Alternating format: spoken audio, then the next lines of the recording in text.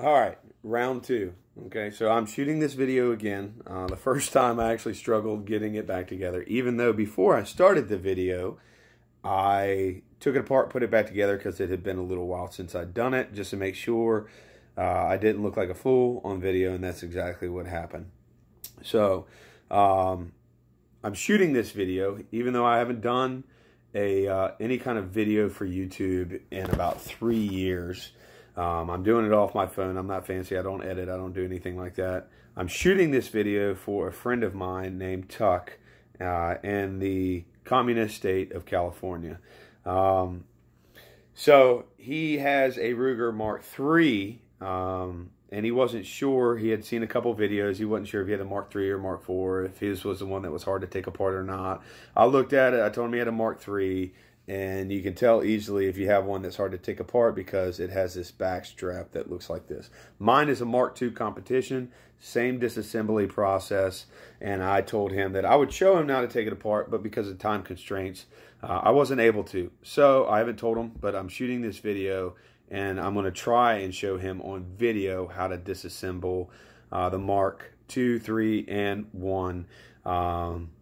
A lot of people don't buy these, or they're afraid of them because they watch these videos and say they're awful.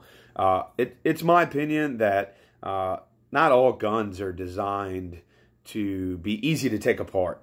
I think when you add engineering like specifics, like, hey, I want this to be light, I want this easy to disassemble, I want this to be whatever specs that you want. The more specs you add into a gun, to me, I'm not an engineer, but if I was from an engineering standpoint, it seems like you're taking away potentially from something else. So if I make something easy to take apart, I might have been able to make a better gun if it wasn't easier to take apart. But now because it has to be easier to take apart, I got to sacrifice something. May or may not be true. Depends on your engineering skills, I assume. But I do not, in short, mind a gun that's a little bit challenging to take apart. I've got Browning Auto 5s. They're great guns. They last forever. Probably one of the best shotguns ever made in a lot of people's opinion, including mine. And it's gunsmith work to take one of those apart. A lot harder than one of these. These are just kind of finicky. So, with that said, we'll go ahead and start the process. First things first, the difference in mine and his, I have a Mark II, so I have the heel magazine release. Pull the magazine out, there's nothing in the magazine. His will have the push button mag release on the left side. And now I'm going to ensure the weapon is clear. All right, so the gun is clear. So the next thing that I am going to do is I'm going to start by getting inside of this recess and pulling this strap down. You can do that with a paper clip. A lot of people say, I'm sure that's way better than what I'm going to do, but I don't have a paper clip. So what I'm going to do is take a stripped out piece of 550 cord. I'm going to stick it in there, loop it around that strap, and just kind of try and grab it and pull it. Once I pull it down, it should come out. Oh, the first thing I didn't do that I messed up on is I did not fire it. So the first thing you want to do is put the weapon on fire, dry fire it. Okay, and I could tell because I felt that spring tension. So ensuring that the weapon is a safe direction after you've cleared the gun, obviously. Next thing we do is pull that strap down, just like that. It swings out. Now you just kind of want to take it like this and grab it, grab the gun, and just pull straight down. Now if you look, what we're doing, there's a pin right here that goes through the lower into the bolt and through the upper portion, retaining the bolt. So we're going to pull that out. You'll see it come out of the hole. Boom, we're coming down with it, and it's out. Now that piece and that process, putting it back together, is really the most difficult part. The next thing we got to do is we have to take the bolt out. So I'm going to turn the weapon upside down, depress the trigger, and then my bolt should slide right out. Now my bolt's out. The next thing that I'm going to do is go ahead, if you feel like doing it, it's not necessary, but if you're going to take it apart this far, you might as well go ahead and take it the rest of the way apart. So what I'm going to do is separate the upper portion from the lower portion. And you can see this recess here. My wife's coming home. But all you're going to do is take a rawhide mallet, take a plastic mallet like I have here, In some gunsmithing sets, you can get one of these mallets. I wouldn't use the brass side. You could, or the plastic side. I don't like this one because if I was to miss, I'm hitting with a metal shank of the hammer. So I like using this plastic hammer here. And I'm just going to tap this portion right here, and it should just fall right apart. Give it a couple whacks, boom. You can see it separated, comes right apart. All right. Now that that's apart, these two portions here, you can clean anything you need to inside of there. I don't think disassembly any further is required unless you have a broken component, and then I'm sure that most of you wouldn't be messing with that anyway. But what you can do is take some oil, take some Q-tips.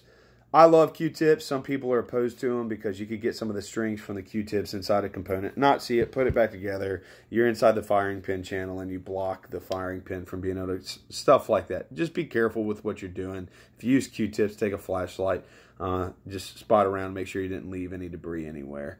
One of the bigger parts of cleaning too, if you see right here, there is the extractor hole where the extractor is going to go into. That's going to be probably one of the things that causes you the most problems. So you need to really, really get in there. If you need to take a can of like air duster or something, blow it out, put some oil in there, Q-tip, whatever. You can use a toothpick actually, and that helps get a lot of stuff out of there as well. But just clean that portion really good. Not a cleaning video. Most of you know how to clean, just a couple of tips.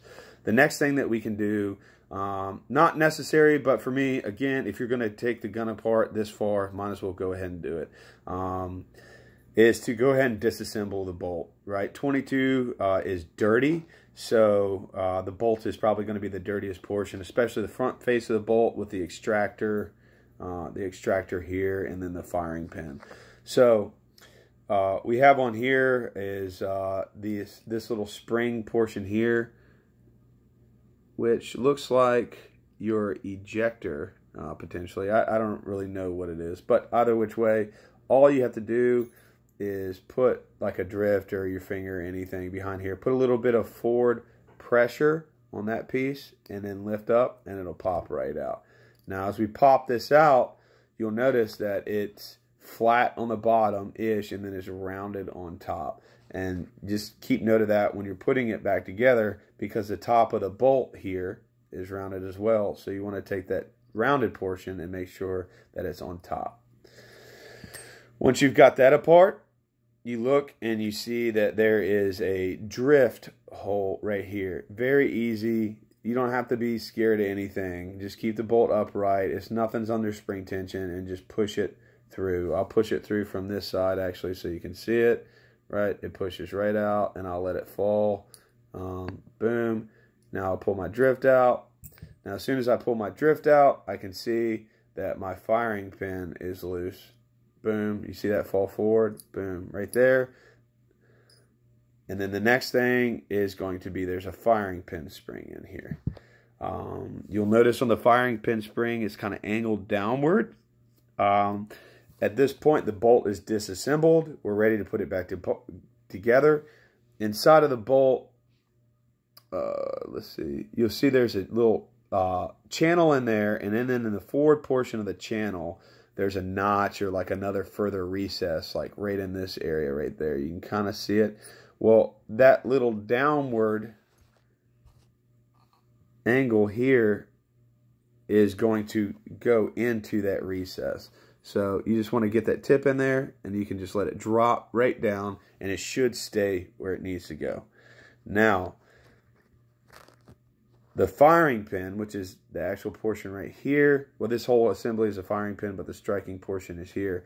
You'll see that you have a notch here. That notch is where the spring is going to rest up against. So when this is going forward and back, that's where that spring tension is going to come. The reason I say that is just keep that in mind when you're putting it together. So what I like to do is drop this in kind of to the rear and then push it forward.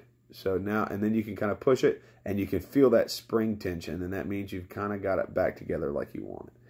Now, one of the things I like to do, if you have it, it makes it way easier to put back together.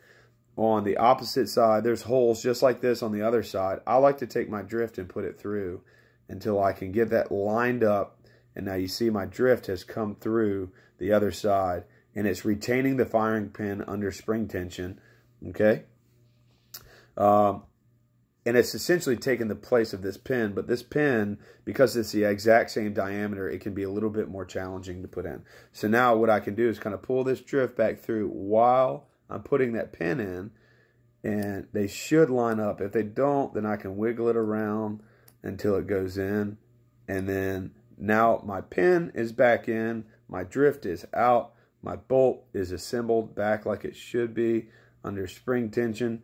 Now the last thing that I have to do is put this portion back on. Again, that's very easy. You take the rounded portion just like that goes on top and matches the rounded portion of the bolt. It sets down. You'll notice it's not seated on top of the bolt yet. It's sitting on top. All we have to do is you could really just push it down with your fingers and push it forward, and it snaps right down. Again, I'll show you that one more time. And what I like to do is keep my finger on top because this kind of twists around. Boom. You just take your finger, push it forward, and it should snap right down on top of it. Make sure it's centered, and your bolt's back together. The next thing that we're going to do after we've cleaned everything, put our bolt back together, is put the upper portion and the lower portion back together. So you'll notice inside of here you've got these lugs that snap in, and all you're going to do is line those up. So that lug right there will go into that recess right there. Put them together. Now, what I personally like to do is I do it on the carpet. For this instance, my table is protected by a blanket. And what I don't want to do is mess up the crown of the muzzle. But this is soft material.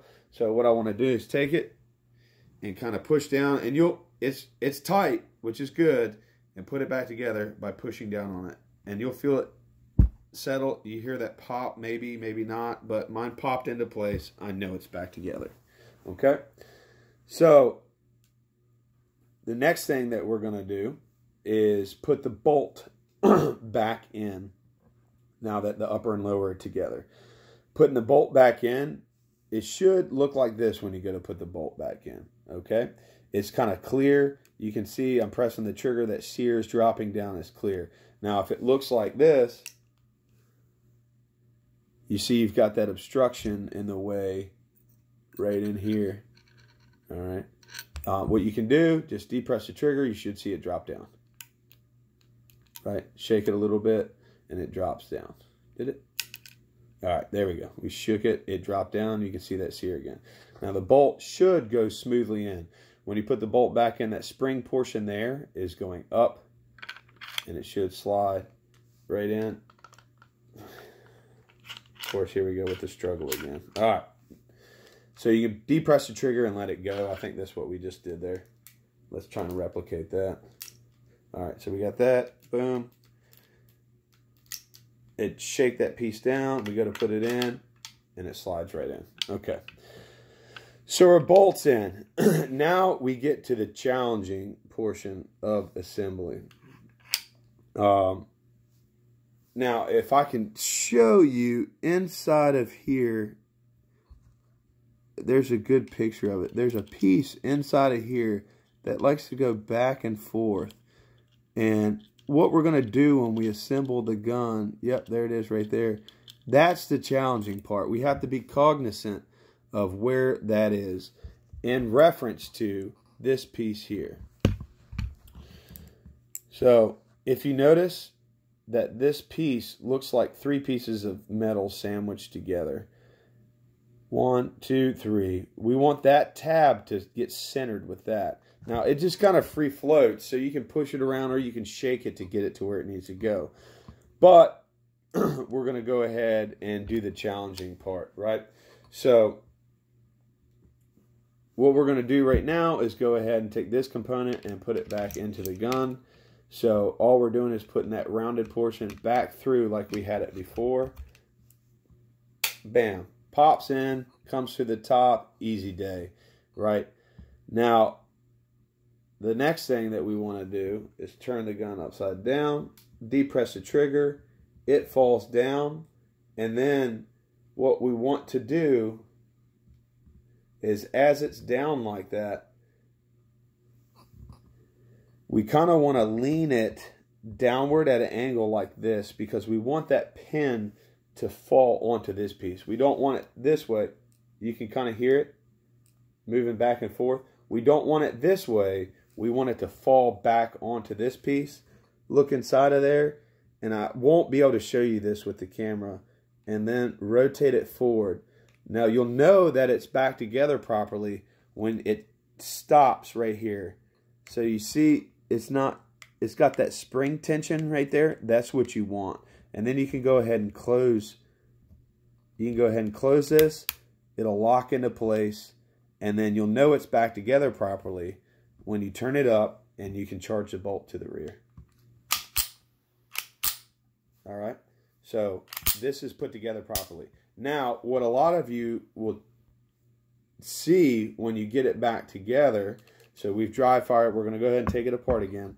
And now if you don't get it, or you struggle with it while you're putting it together, and then you finally get it back together, what I'd recommend to you is figure out what you did right. Because if you get it back together and you struggle with it, and you remember that, you might not want to take it apart ever again, because you don't want to mess with it.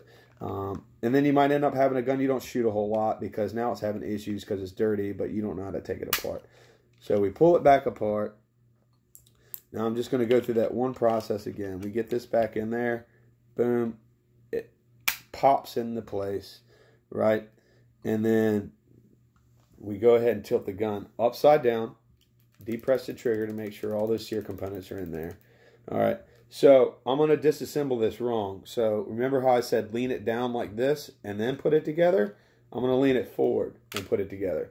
Now you notice that that part just falls into place. That's because that tab isn't in the indentation that it needs to be. So it just falls into place. No spring tension like I showed you before. We'll go ahead and close it. And now the bolt won't rock to the rear. Okay. Easy fix, just like we did before. We just go ahead and pull this back apart. Of course, I'm going to stroke.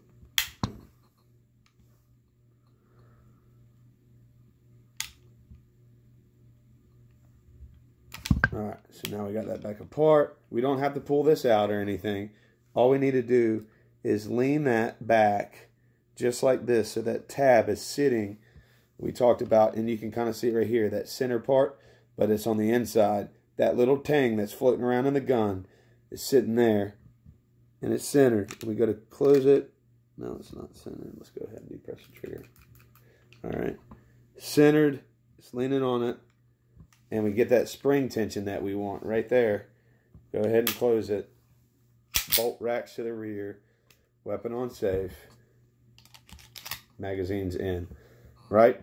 That's how you disassemble and reassemble a Ruger Mark 1, 2, and 3. So if you're afraid to buy one of these guns because they're hard to disassemble, I understand that. If I could get a Mark 4 and it just popped apart with that button on the back and I had the option, cool, right? But at the end of the day, if you can get a good deal on one of these used, I wouldn't be afraid of it. They're not that bad. Anybody that's ever done a lot of assembly, disassembly with other firearms, that one's really not that bad. I would just say it's finicky, and you need to do it or watch somebody do it. Gunrunner 6174, I'm signing out. Any other videos you guys would like to see, I'd be more than happy to try and do. I do a lot of gun trading, and I wish that I would have taken those guns that I've gotten, shot, and traded, and done videos on all of them. But whatever. I've got a lot of guns I can do videos on. And maybe I'll start shooting more videos here in the future. All right, I'm out.